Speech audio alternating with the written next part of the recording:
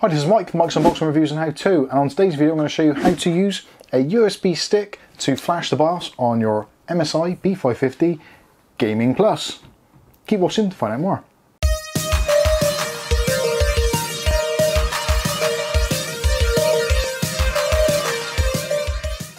Okay, so in today's video I'm going to show you how to use the USB flashback method, or MFLASH, or BIOS flashback, whatever you want to call it, on your MSI B550 Gaming Plus. Now this is a relatively straightforward thing to do. There are a few things that you do need to do and make sure you do them correctly, otherwise it will become very frustrating and you'll get all kinds of errors. Now first of all, ideally you want a USB stick, preferably around about 8 GB in size. Actually smaller the better, and also if you can, a slightly older USB 2.0 device is preferable if at all possible, but certainly you can use any devices up to and a region of about 128 gigs, I believe. They do have to be formatted in the FAT32 format, so do take that into consideration. You will also possibly need to format the USB stick, so if there's any information on it, maybe buy a new one or transfer the information elsewhere. Other things you'll need is a computer to access the internet, and also that has USB ports, so you can plug your USB stick in to download and transfer the BIOS onto the USB. You will also need, obviously, the motherboard itself.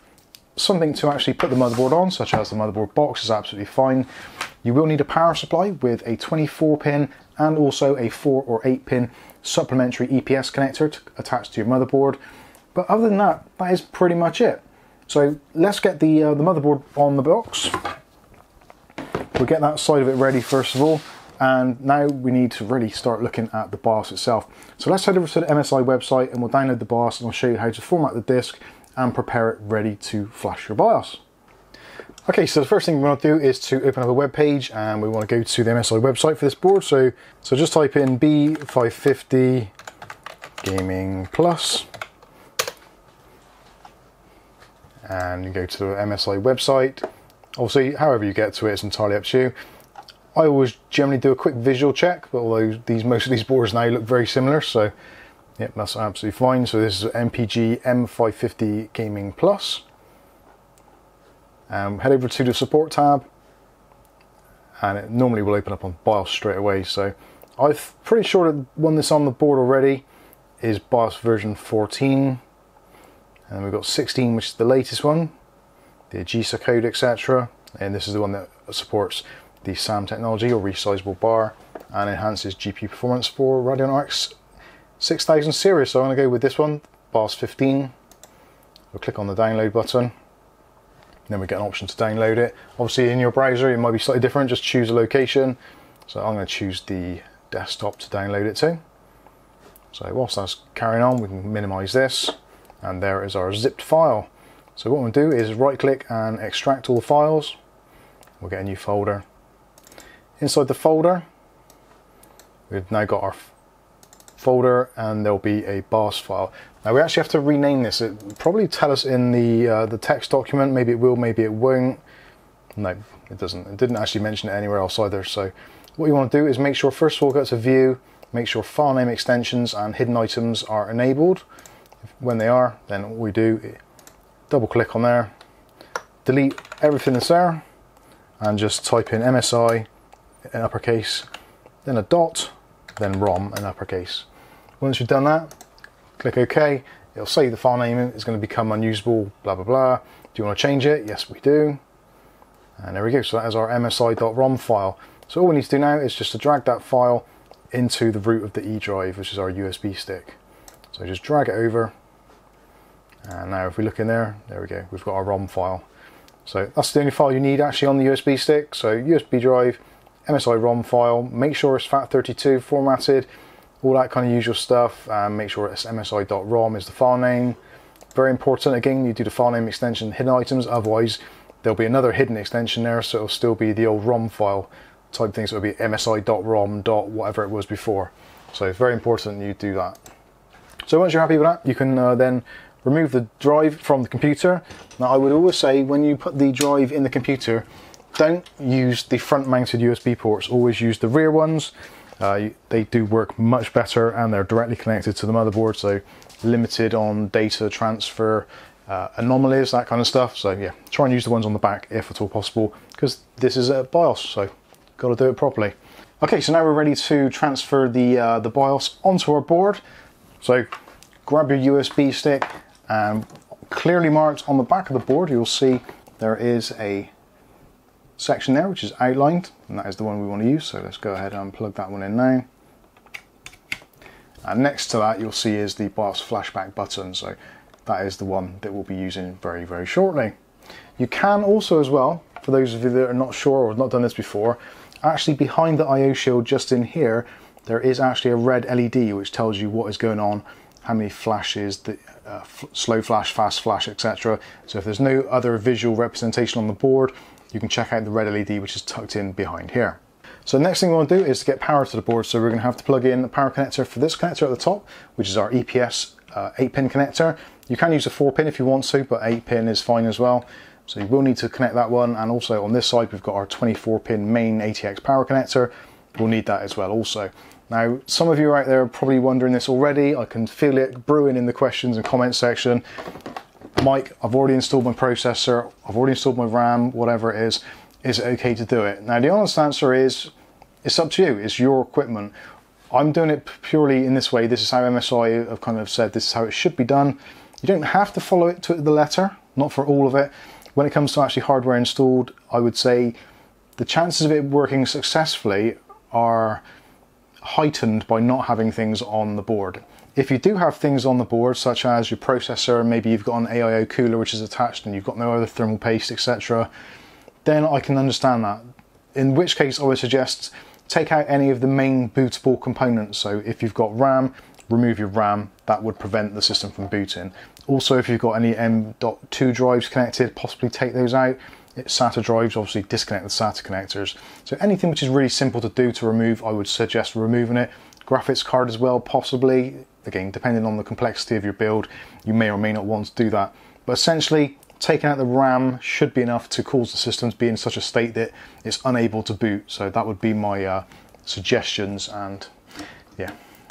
Do it this way if you can.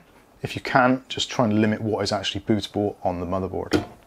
So, power connections next. So let's go with the 8-pin first of all. So this is our normal 8-pin connector, which is 2 4-pins put together. So we're just going to connect that into the top there, make sure it pushes into place. And the next one is going to be our 24-pin connector. So we go ahead and put that into the main ATX connection. Make sure it's all fitted in snugly. That is essentially it. That is all we need. So what I'm going to do is now I'm going to get the camera to zoom in slightly more so we can see what's going on the back here. Actually, let's get it started. So normally what you do, actually, make sure you turn on your power supply, very important. So power supply is on. This particular board, for some reason, normally when you turn the power on to these boards, even if they're not booted, normally the RGB around the Gaming Edge or Gaming Plus logo would illuminate to give you an idea that it's actually on. But for some reason this board doesn't do it. It's very odd, but yeah. Anyway, so let's find something to press this in. Mike's unboxing pen to the rescue. So he's going to press and hold the flashback button for about 2 seconds. Count of 2 should be fine. So 1, 2, and release. That should be all you need. So currently at the back, the flashing logo, or the flashing red LED rather, and you can see now the board is kind of sprung into life. So we've got an LED on this top section, which you can see at the top there, just highlighted, next to the ATX power connector. Also as well, what we've got at the same time is the fan actually on the PSU has kicked in now, so that's a great sign. And currently, if I actually turn this around a little bit, if I can, without destroying anything, there you go, you can see on the side there, we've got that flashing LED. Now what we're waiting for is for that flashing LED to actually change speed. Now, I may have already done it, and I may have actually missed it already, but we'll see, it shouldn't have done it quite yet. So we'll carry on watching that LED and see what happens there. It's got 2 speeds, one is for read, one is for write. So it should either pick up or slow down.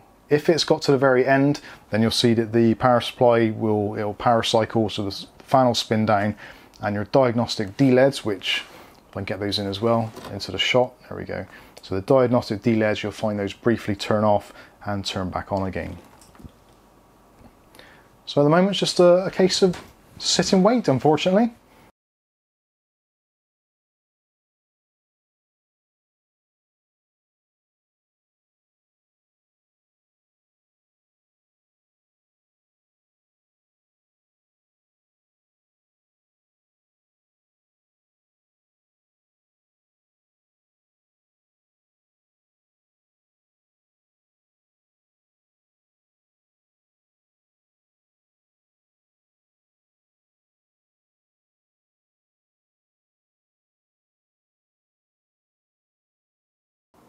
So there we go. You probably, if you blinked, you'd have missed it. So the power supply spun down and the motherboard started going through the post. The red light over here on the BIOS flash actually just turned off. And also, see the power supply fan you could see briefly spun down and spun back up again. We're currently at a situation where we've got the CPU debug LED on, which if I tilt that you can just about see. So the CPU debug light is on. And that is essentially it. That is done. I didn't see it change speed, so it must have done it before I actually turned the camera around onto it. So it started reading it pretty darn fast, which yeah, is great. So that's actually worked. What I can do now is I can put the processor back on, or put the rest of the system back together, and it'll be absolutely fine. At this point, because it's actually still running, a lot of you are asking, Mike, when do I turn it off? What's the best thing to do? So just unplug your USB stick, it's absolutely fine. You'll probably find once you take it out, it actually feels cold because it's stopped transferring data for a while, so there's no heat to this at all. Whereas when I took it out of the PC, it was a lot hotter. So that's one good sign to see that it's actually cool when you take it out. It means it's finished, it's not doing anything. So just turn off the power supply and the system will power down. Then you can just disconnect all your cables. So you can take off your main power, which this one's always gets a bit stuck. Take off our supplementary EPS connector from the top there, and that is it. Then you're ready to either test your board, put a processor on, whatever it is you need to do.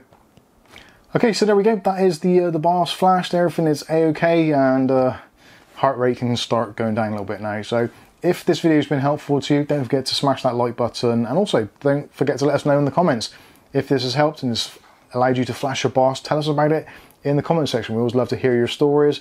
Also, conversely, if you get any issues and you're not kind of sure, or there's something which you feel I could have elaborated on a little bit more, please let us know in the comments. Your feedback is always very welcome. And also, if you want a little bit more hand-holding, a little bit more one-to-one, then you can always join our Discord chat, and we can do our best to help you out there.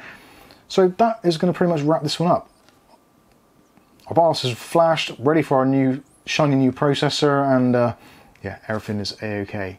So this has been how to flash the USB BIOS on your MSI B550 Gaming Plus motherboard. I've been Mike, this is Mike's Unboxing Reviews and How To, and hopefully we'll catch you in the very next video. Thanks for watching.